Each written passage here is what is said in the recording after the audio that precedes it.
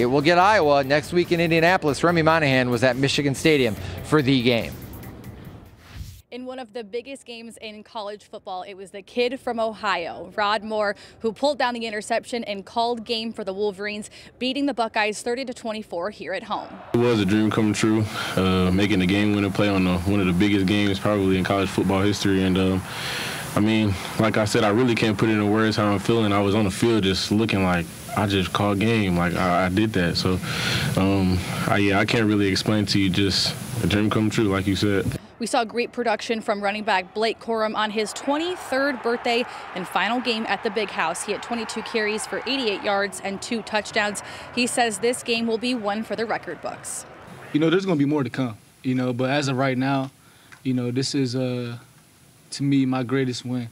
Because when you say something, you have to stand on it, you know, and when I put it out there, you know, before the season, we were going to do all these things, I knew I was going to have to back it up, you know, so, you know, my team came together and we all backed it up. Michigan will celebrate this win here tonight, but will turn their attention tomorrow to Iowa as they now prep for the Big Ten Championship next weekend in Indianapolis. At the Big House in Ann Arbor, Remy Monahan, Fox 17 News.